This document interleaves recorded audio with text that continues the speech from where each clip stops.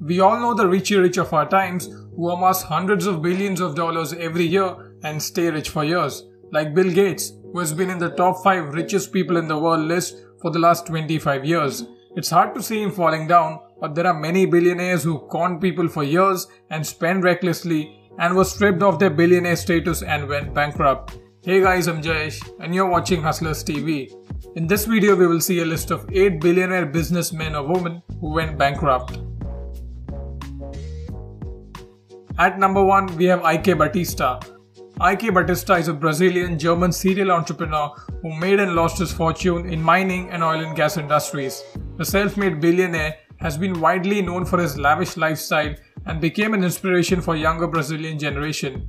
As of early 2012, Batista had a net worth of $35 billion, ranking him the 7th wealthiest person in the world and the richest man in Brazil. He publicly boasted several times that he would overtake Mexican oil baron Carlos Slim to become the world's richest man by 2015. Those aspirations came crashing down when his once booming oil company OGX went bankrupt in 2013. In July of 2018, he was sent to 30 years in prison for bribing former Rio de Janeiro governor Sergio Cabral. Now he's spending time in jail. At number 2, we have Jocelyn Wildenstein. Jocelyn Wildenstein is an American socialite known for her extensive cosmetic surgery, resulting in her cat-like appearance and nickname Catwoman or the Lion Queen.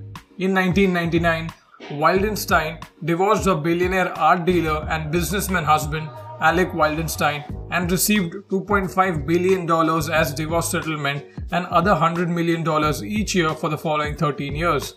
Wildenstein is known for her extravagant lifestyle. To give you an example of her exotic lifestyle, she once got her yearly telephone bill at $60,000 and food and wine cost at $547,000. Once worth billions, Jocelyn is worth much less now. By May of 2018, she spent almost all of her $2.5 billion and filed for federal Chapter 11 bankruptcy protection. Today she is worth only a few millions. At number 3, we have Adolf Merkel. Adolf Merkel developed his grandfather's chemical wholesale company into Germany's largest pharmaceutical wholesaler, Phoenix Pharma Handel. At his peak in 2007, his estimated net worth was over $12.8 billion and was ranked in the world's top 50 richest people. In November of 2008, he lost several hundred million euros when he got caught on the losing end of a short sale of Volkswagen shares. It is believed that he lost as much as 500 million euros. His troubles were made worse by the spreading financial crisis of 2008, which hit his corporate empire hard. Feeling powerless to act, he took his life on 5th of January 2009 by throwing himself in front of a train. He left a suicide note for his family which said, "I am sorry." At number 4, we have Elizabeth Holmes. Elizabeth Holmes is an American businesswoman who founded and was the CEO of Theranos, a now defunct health technology company. Elizabeth Holmes was once lauded as the star of Silicon Valley because of her blood testing startup Theranos, which promised to revolutionize the way patients are tested and treated for various diseases and illnesses. Theranos soared in valuation after she claimed that her company had revolutionized blood testing by developing testing methods that could use surprisingly small volumes of blood, such as from a finger prick, and also claimed that the test could be performed very rapidly using small automated devices that the company had developed called the Edison device. By May of 2015, Forbes had named Holmes the youngest and the wealthiest self-made female billionaire in America with a net worth of $4.5 billion on the basis of a $9 billion valuation of her company. The next year, following revelation of potential fraud about Theranos claims, Forbes had revised its published estimate of Holmes' net worth to be zero, and Fortune named her one of the world's most disappointing leaders. It was found that their blood testing kit gave inaccurate results and the company had been using commercially available machines made by other manufacturers for most of their testing and not their own Edison device, hence fooling the world about their technology. Her case is in court now and she can face up to 20 years in prison if convicted. At number 5, we have Björgolfur Gudmundsson. The Icelandic tycoon Gudmundsson made his fortune in the brewing industry with his company Bravo Brewery. He was also the owner of UK football team West Ham and in 2009, according to Forbes, was the second richest man in Iceland with a net worth of $1.2 billion. The same year, he declared bankruptcy, owing $750 million, out of which $500 million were owed to Landsbanki, Iceland's second largest bank. At the time, it was the largest bankruptcy filing in Icelandic history. At the end of the year, Forbes declared his net worth as zero. Much of the reason behind his fall was a result of the plummeting Icelandic economy during the recession of 2008.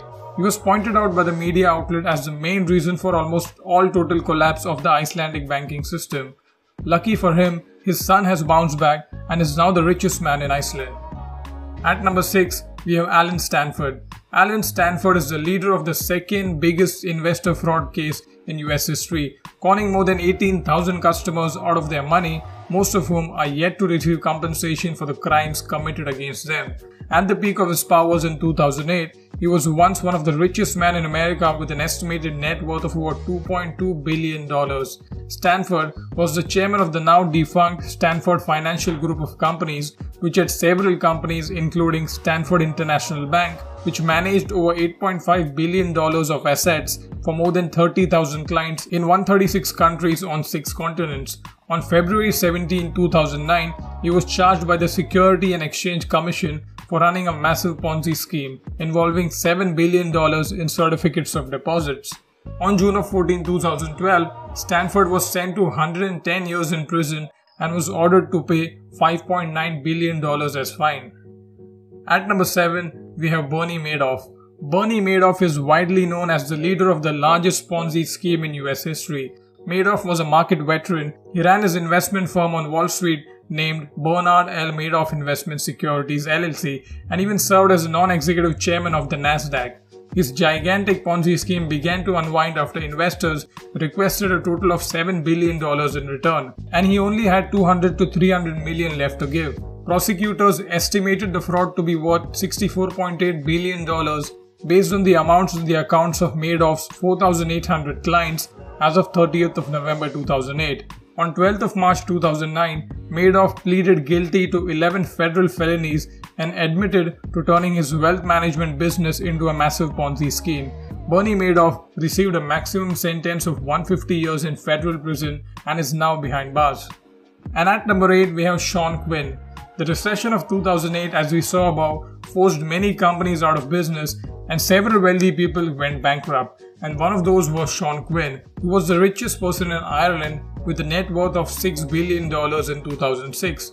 With the help of his holding company Quinn Group, he purchased stakes in various multinational companies including Bupa Ireland and Anglo-Irish Bank.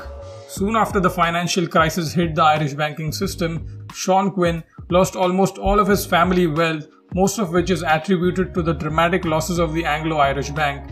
In 2008, one of his business, Quinn Insurance, was fined €3.25 million by Ireland's financial regulators because of the insider loans issued by Quinn Insurance.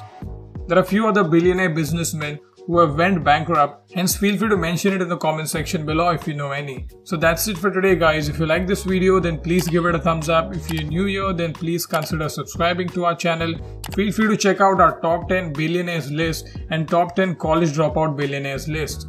If you have any video recommendations then please let us know in the comments section.